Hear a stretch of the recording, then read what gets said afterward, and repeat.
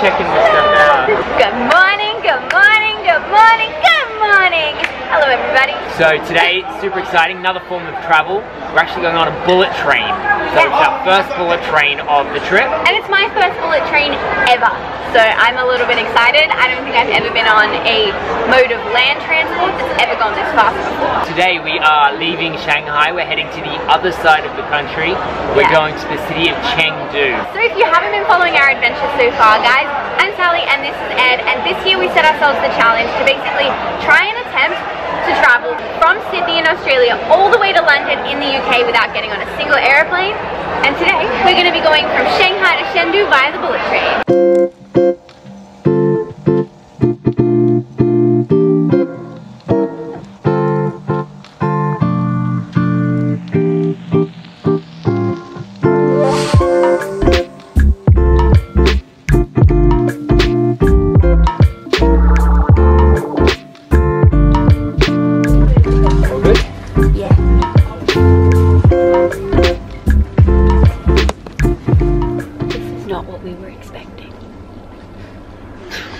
Not in a bad way, but just like In a different way. unexpected.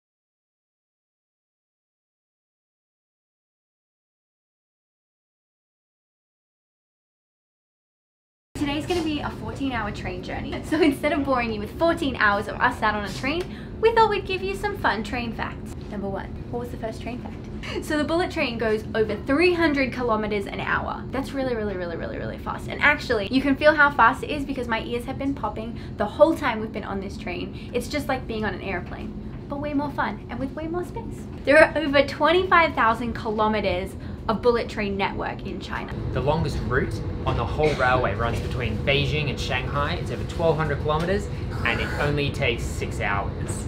Can you hear that?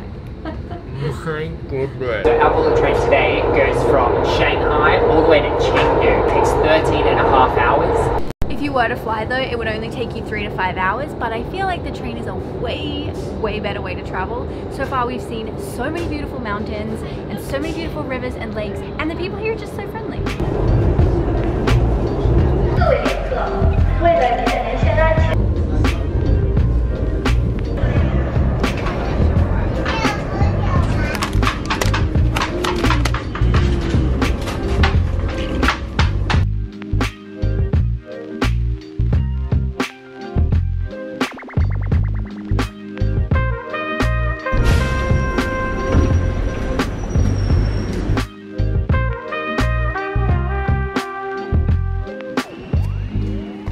Welcome to Chengdu. Yeah, we made it. So 13.5 hours down, we've arrived. So we left Shanghai at 8:30 this morning. Yeah. Spent 13.5 hours on the train to get here. We're still in the station, but We haven't left yet. Yeah. We just got here though. On the note of the train though, it was super weird. We were expecting, the train wasn't super weird. It's just that when we got on, it was all sleeper carriages. We were expecting seats. yeah. And it was sleeper carriages, which was not a bad thing. We were just like, oh. All the bullet trains run during the day. There's just no sleeper yeah, bullet trains. it was really a big surprise to find sleeper carriages similar to what we traveled from the Ningyan. We don't know why there was actual sleeper carriages. Sleeper carriages, yeah. It's really bizarre. Anyways guys, thank you so much for watching. If you haven't already done so, please subscribe down below so you can continue following all our adventures as we travel through China. Because next up is a good one. It's a good one. It's a good one. We're gonna go see pandas.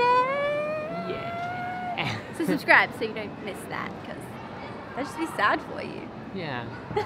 All right. Good night, everybody. Night. We'll see you in the next video.